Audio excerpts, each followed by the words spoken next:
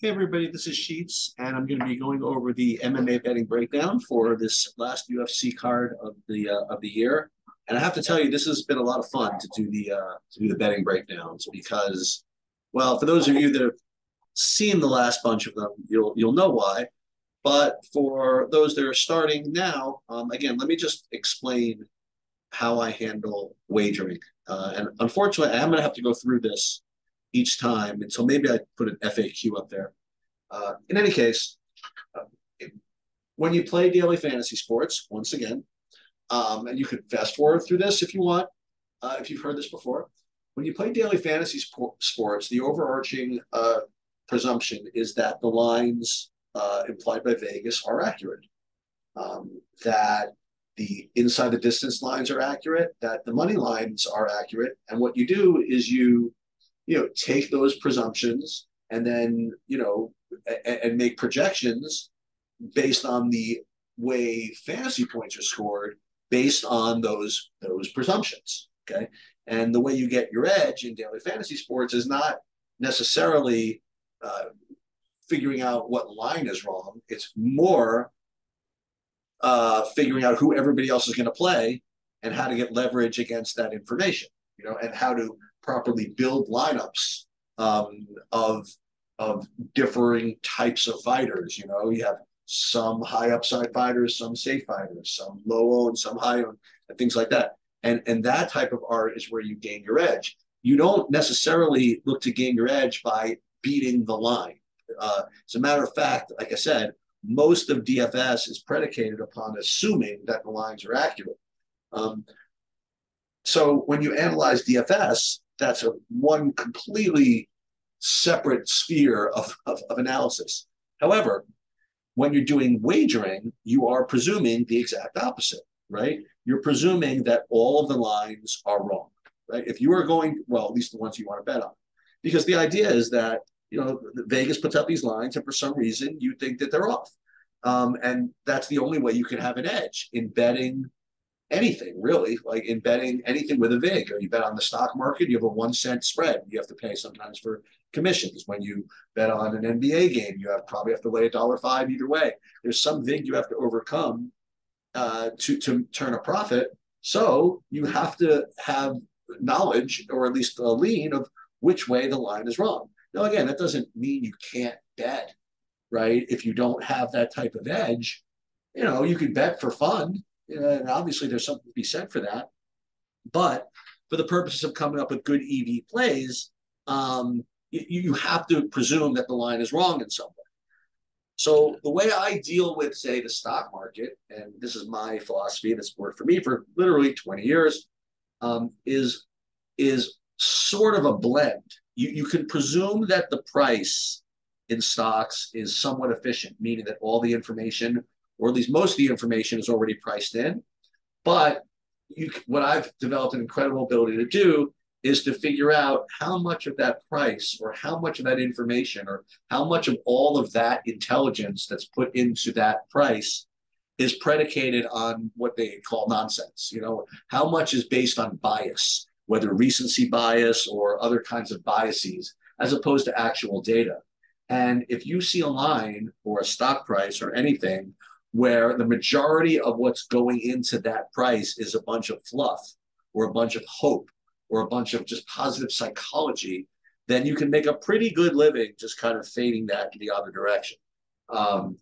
It sounds great, sounds easy if you could do it. It is very difficult. But it is the way that I handle all types of wagering like that, when you can have some presumption that the markets are efficient. Now, is it possible that the MMA market is inefficient? Is it possible the lines are wrong? Is it possible that people have knowledge that could overcome that? Yeah, possibly. But I will say this, that the VIG in MMA is pretty brutal. You have like $1.30 by $1.30 on the other side. You have sometimes 40-cent lines. Some of the props you have like $2 lines. It's freaking crazy. So you've got to not only be good, but you've got to be good by a lot. And yes, those of you that were thinking this, the holy grail is obviously to be able to combine these two disciplines, be able to obtain an edge based on knowledge, be able to obtain an additional edge based on your engagement with psychology. And then if you want to apply that to DFS, then you're a billionaire. Okay. I would say billionaire, but you know what I'm saying. So we are going to attack the MMA slate from that perspective, from figuring out, or at least attempting to figure out, what of this line makes sense, what doesn't, what is gauged by psychology. If everybody's on one side and the line is just seems fishy, it's probably fishy. You're supposed to go the other way. And as a result, you're going to come up with some really weird plays if you follow me. But so far, so good. We're up, I think, 7 units since we started. And here's a couple of rules, right? So first thing, I bet literally everything that I recommend. That's number one. Number two, I would put a bet in on every single fight on the card. And listen, you can say that's not discipline. I don't care. That's what I'm doing. I'm putting the same amount in on every single bet. I'm not in 2 units, 3 units, 5 units. I literally have no particular level of confidence in any of these over the others. That's just the way that I'm doing. Okay. And just so you know, it's going to be lucky high times 10, 180 for each individual wager. And you will hopefully see me put them in if Zoom doesn't block me from putting them in on DraftKings.com. Okay, 14 fights are now down to 13. And, it's kind of good because I would have bet on Duran win and probably would have lost. So instead of having 14 fights trying to make up for one loss, now we have 13 fights. So first one on the card, we have Sergey Morozov versus Journey Newsom. So this is what I've been able to gather throughout the course of the week. You have Morozov, who has just a distinct wrestling edge. He is just Newsom is not the greatest as far as his takedown defense. Morozov is just going to basically blanket him and control him. Okay, and as a result, it's a minus 300. Okay. I feel as though that this is just the only thing I will say is that some people are saying the line is a little too wide. So what I have to think about here is this is what in this line just is driven by nonsense. And I think that the line is probably pretty fair. I mean, because the line seems really big. And yet I don't really see that many people taking Newsom either. So I think that the line is pretty good. So what I'd like to do in a situation like this is just fade the narrative. In other words, the idea that Morozov is just going to wrestle him and control him, we're going to play him to finish. Okay. And so the question is whether it's going to be just by a inside the distance, whether it be inside a particular round. Let's just mosey around and just kind of take a look at this. Let's see what makes the least amount of sense, and we'll play that one. So we have Morozov to win by KO is plus 200. Submission is plus 500. That's actually pretty interesting, but I'm not exactly sure which way makes more sense between the KO and the submission. So we're going to pick like an actual round here. So we're going to say, and these are the ones I love. I love these fighters in later rounds because so much of the KO upside and so much of the finish upside is kind of like taken by the first round. I think these second and third rounds are a lot of fun. So we're going to take Morozov either in round 2 or round 3. And I've been pretty hit or miss with these in the last few weeks. Sometimes I pick a round 2 and it goes on round 3. Last week we had Shabazian going around 2 and he was just beautiful. And it's just a question of how much faith we want to provide that Newsom can kind of keep things going. Let's go right off the bat and let's start with a round 2 plus 650. So we're going to go Morozov round 2 plus 650. And we can't put it in yet. We're going to have to just wait till we get to all of them. Okay, moving on. Moving on. Yes, so David Dvorak against Manal Cap. So here's the deal. See, Manal Cap was originally known as someone with very low volume. He kind of had a tough time kind of letting his hands go. These are more platitudes that are thrown out by the DFS community. And then finally, in his last fight, he finally ran through somebody. And he's fighting David Dvorak, who is kind of known as kind of a smart fighter. more of kind of a decision guy or something like that. But um, people aren't exactly sure whether Pop is going to be, aggressive or he's going to be just kind of low volume. But it's pretty clear that Cop has the advantage. So what we're going to do is we are going to take Dvorak. So Dvorak plus 205, just in the money line. Because again, I don't want by accident him to knock out Cop. That would be a little annoying. Okay, moving on. We have this one. This one, I like this one a lot actually. So we'll go Brian Battle versus Rinat Fakhretdinov. So this is one where the DFS community is on one side of this, and the betting community is pretty clearly on the other side. So and this type of fight happens all the time. You have somebody who's a wrestler who comes in and it's against a guy who's like more of a striker, and the DFS community just lines up on one side, and the betting community just lines up on the other side. And I guess it's more of the purists of the MMA bettors that they like the strikers, whatever it is. So in a situation like this, I mean, I've listened to a lot of different betting podcasts, and very very few people are on the Renat side, and yet he's still a minus 145. That is going to be good enough for me. So I will actually take the Renat side. It's only a question of whether I want to take him inside the distance or not. I'm not exactly sure about that. So we're just going to take Renat minus the 145. Okay, moving on. We have Rafa Garcia versus Machete. All right. So you have this to me is kind of easy. So you have Machete, who is coming off a stirring first round KO over Steven Garcia, and he is now coming to fight Rafa Garcia.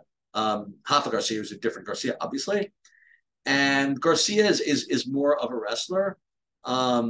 So what we're getting is this. Unfortunately, we have Machete being from China. This is the takes I'm getting from East Asia, is going to be unable to deal with the wrestling of Garcia. And and most people are saying this. And as a result, this Machete one round KO is kind of a fluke, and that Garcia is just going to control him. I will take a shot and I will play Machete. Now we're going to get really, really greedy here, okay? Because I think most of the people that play Machete are going to play him by KO. So what we're going to do, and this is kind of gross, but we are going to play Machete by decision. So Machete by decision will be a plus 330. And we will see what happens. Now, again, it's possible. I will tell you what's possible, and this has happened. Garcia gets the takedowns, Machete gets a couple of damages, a couple of good strikes. People think Garcia wins, and you get Machete by decision. As a matter of fact, I will tell you what I'm going to do. I don't think they have it here. Fight props, round props, winning method. They don't have it here. Oh, they do. Oh, please, one time have this. Submission. KO submission, win by finish. Doesn't have it. I really want to bet on a split decision here. In most all of these fights, these grappler versus strikers, if you can get a bet on a split decision, it's probably a good idea, and that's probably what I would do. Boy, oh boy, Machete win by decision, or should I just go the fight goes the distance? 330 is so juicy though. Let's compare these. So you have Machete plus 330, or we could go over 2.5 rounds minus 185. We could go draw. No. Machete by decision plus 330. Just Machete in general plus 115. Yeah, well, we'll get greedy. We've been running hot. We're gonna go machete by decision, which nobody has at plus 350. Okay, moving on. Saeed Nurmagomedov versus uh, Saeed Kakramanov. I don't think people are making heads or tails of this at all. I don't think anybody knows what's going on. You're getting 50-50 on both sides, and I don't even think people know which guy that they're even talking about. First, here one group of people telling me that Nurmagomedov is the grappler, the other one saying that the other one's the grappler. I think that they're really just poisoned by these guys, and no one wants to take a stand.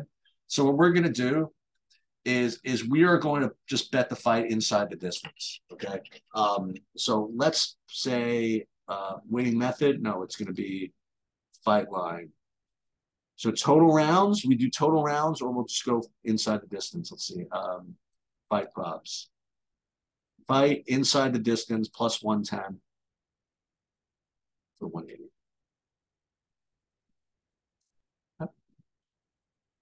All right. Moving on. Jake Matthews versus Matthew Semmelsberger. This is another easy one for me. Jake Matthews, and this is what you'll hear. He looked just so sharp in his last fight. And he's got pretty much Semmelsberger covered everywhere. And Semmelsberger, I've heard, has reached his ceiling in his last fight. He really just didn't really show much, although he did show a little bit of toughness. There's only two ways I can do this. One is Matthews inside the distance, or Semmelsberger outright to win. So we're going to let the odds just kind of determine this.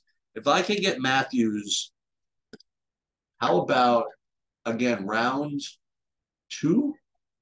Either round 2 or 3 at, what do I want? 8, 10 to 1, as opposed to Semmelsberger plus 250.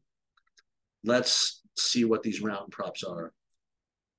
Yeah, that's what I figured. Round 2 is 6 to 1. Round 3 is 11 to 1. I don't know. Can Semmelsberger actually get finished? Maybe just play this fight to go to the decision. Yeah, let's go do that. Fight goes the distance. Minus 135. Yeah, this I'm really not particularly confident in this one. This is like really weird.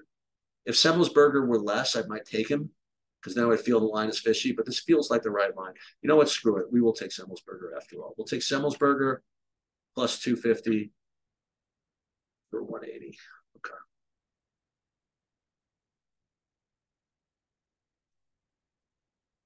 Okay, Corey McKenna versus Cheyenne Blismus. This is kind of a fun fight. You have Cheyenne Blismus, who, well, I don't get into all of it. I did this in my DFS breakdown, but she was a minus 4 to 1 favorite a couple of fights ago, and then lost to a grappler. Um, and you know, it was a terrible performance too. The opponent told her pretty much, didn't tell her, but dictate exactly what she was going to do, like before the fight even started, and Cheyenne couldn't even stop it. And now she's fighting another just kind of stone cold grappler like that. And it seems like what I've been hearing a lot about, which makes sense, is styles make fights. Okay, so styles make fights. I would just take Cheyenne Blismus inside the distance. How about that? So we will go Cheyenne Blismus. Question is going to be by KO. Or I should just make the whole fight inside the distance. Let's see that. What is that? It's even better. Uh, let's see. Money line. No, fight lines. Total rounds. So we go under 2.5 or 270. This way, in case I'm wrong, and that she can and that McKenna's really good, maybe she can get a sub. So I want to go plus 270 under 2.5, or plus 200 inside the distance for an extra, what, 2.5 minutes worth that extra. I don't think it is. I'm going to actually get greedy again. We're going to go under 2.5 for 180. We are really betting a lot of underdogs, but this is what we're doing. We're fading the fading the public. All right, moving on. Where are we? Cody Brundage versus Michael Olazechuk. This one is another. I mean, this one I really like stuff like this. So you have Cody Brundage, who's like a wrestler. He's got that dog in him. I love when that happens. And then you Olazechuk, who apparently has one round of gas tank. The idea is that he's really going to just kind of blow through Brundage here. Um, uh, and if the longer this fight goes, apparently the better chance Cody has to win. So obviously, you know what we're going to do, right? It's either going to be Olazechuk by decision or Olazechuk in round 3. So let's just take a look and see what these odds are. Round props. Olazechuk round 3 is plus 10 to 1. Olazechuk by decision is plus 350. And this could be another one, by the way, that Brundage gets some takedowns, get some control time later, but they just give him a decision. I think I'm going to do that because you get that extra vig of saying, oh, why I had him when everybody's complaining about the decision. So Olazechuk by decision plus 350. And then, as usual, we're going to do something in the last fight to kind of like get all our money back after losing everything else. Okay, Drew Dober, Bobby Green. This one we're definitely going inside the distance. I don't know if Bobby Green's just asking a little too much, I think. But I think overall, this fight definitely inside the distance. The fight that people least expect to go there. So that's what we're going to do. Fight lines. Wait, that's money lines. Hold on a minute. Popular. Oh, fight props. So inside the distance, plus 110. That seems awfully light, which probably makes it a good bet.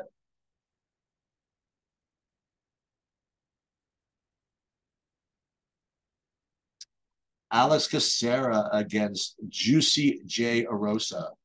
Juicy J coming off a remarkable performance in his last fight. Caceres is known as just the gatekeeper who really, can't beat anybody good anymore. And Arosa's back on a roll. So you think Arosa is going to be minus 400 here? Nope, only minus 170, which means, of course, that Alex Caceres is a lock. So Caceres plus 145 looks good enough for me. I almost want to pick Caceres inside the distance. Ooh. But we won't. We're just going to go Caceres. Caceres plus the 145. Okay. Are we at the last 2 fights yet? No. So we're at Amir Albazi versus Alejandro Costas. All right. So this one is just he's like a minus 8 million. And they're expecting him to run through him. So what we're going to do is we're going to do what we always do in a situation like this is pick him to finish, but we're going to pick the right round. We're not going to pick round 1. Again, we're going to do what we hope to do with all these grapplers is just hope that they get a bunch of takedowns. This Costa guy just game enough to survive to round 2 and just cash a round 2 ticket. So Albazi in round 2 plus 380. That looks to be the play. Okay, moving on, you have the co-main event. Arman Sarukian versus Damir Ismagulov. If I really had it in me, I would play I'll tell you where the value is. I mean, if you really want to know the truth. And then I'm going to wimp out on this one. I'm going to show you the value here. I just don't have it in front of me. Hold on, let me see if I can pull this up. Hold on, I want to find this. This is Ismagulov. Damir Ismagulov. Okay, so I want you to look at his last bunch of fights. Decision, decision, decision, decision, decision. Okay, so the idea is that if somehow he wins, it is definitely going to be by decision. And the other thing is that he's got really good takedown defense and all this stuff, and it's tough to hurt him and all this stuff. So if you really want to know where the value is, you'll play Demir inside the distance at 1,000,000,000 to 1. Okay. But just in case, we're just going to play the fight inside the distance. So fight props, fight inside the distance plus 165. Oh, not 185. We'll go 180. Missed weight by 5. So we're presuming that, if you've been following my picks here, you're probably 0-12 going into the last fight. All right. So when you're 0-12, what do you need? You need like a 13-1 shot. And fortunately, I got one for you. We were so close to getting this done last week. We were already up, so we were basically free rolling. We were so close to getting Makachev. Was it Makachev? No, it's the other. No, I forgot. I forgot the guy's name already. In any case, the winner in round 4 or 5. I forget which one we picked him in, but it was so close that we're going to do this again. We're going to go with Strickland in round 4 or 5. Hopefully one of them is 13-1 to make this back. Let's see. Oh, let's go. Okay, so we could either go 25-1 in round 4 or 35-1 in round 5. Oh my God, this is nuts. Okay. And the way it's got to happen, right, is that he eventually goes for a takedown and then submits him or something like that. Boy, if we only need 13-1, maybe we just go for round 3. It's harder. It's harder to finish the guy once you've gotten in there. But boy, if I go round 3 and round 4 hits this time, I will never forgive myself. So I think it's going to be. So here's the narrative, right? So here we go. We have, because the thing is that Strickland is an idiot. He could go for takedowns, but he's not going to. Okay. So we're presuming that the public is wrong. He realizes this and eventually goes for takedown. So first round, he won't do it. And then the second round, he'll get the guy down and then realize that he can do this. And then round 3, he'll go back after it again and pound him and get the sub in round 3. Or was it be round 4? We're going to flip a coin. This is what we're going to do. We're going to flip a coin. This is going to be tails. This is going to be heads. Okay. If it actually, no, because there's too much gravity in this. No, we'll spin it. We'll spin it. Wait, I don't know how to do this. How do we randomize this? And have you believe me? Oh, my lucky number's 4. That was easy. So Strickland round 4 plus 25-1, 180. Or if I really, can I be a wimp? I played 90 on round 4 and 90 on round 5. Because they both probably get me out for the day, right?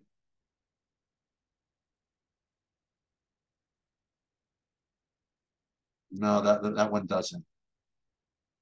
Round 3 or round 4. I do round 4 or round 5, and those will get me out for the day. Because we are losing all the other ones, obviously. All right, we're gonna go for it. I'm gonna go round 4. Go round 4. And we're gonna be in. So you'll have to trust me that I'm gonna log in and make all these. So let me review. Strickland round 4 plus 25-1. Obviously, that's a lock. You have Sarukian not to go the distance, that fight, plus 165. You have Albazi round 2 plus 380. I don't know how that loses. Caceres plus 145. Grober Bobby Green inside the distance. That's an atrocious bet. That's winning. Alazaychuk by decision. That is like a disaster. So that's winning. Under 2.5 in the Glismas fight. Okay, that's not that off the wall. Semmelsberger plus 250. Who is making this bet? This is a disaster. Saeed versus Saeed. They're not making it out of round two. Machete by decision. For real? I can't imagine this. You guys are really going to have to sleep on the streets after betting this stuff. Renat minus 145 money line. I guess that's the only one that has a chance. Dvorak plus 205. Seriously? And Morozov, round two. How about right off the bat, plus 650? How is that losing? I don't know, but we're going to find out. Let's see if we can log in and make our bets. Can we do this? No, it's going to watch this. Yeah, they can't look. They can't locate me. But after I log off, it will locate me, and I will be putting these bets in. So it's going to be a fun sweat. I'm probably not going to be able to see most of them. I'll be out. But I will be checking in, and hopefully we're not all broke by the end of the night. Good luck.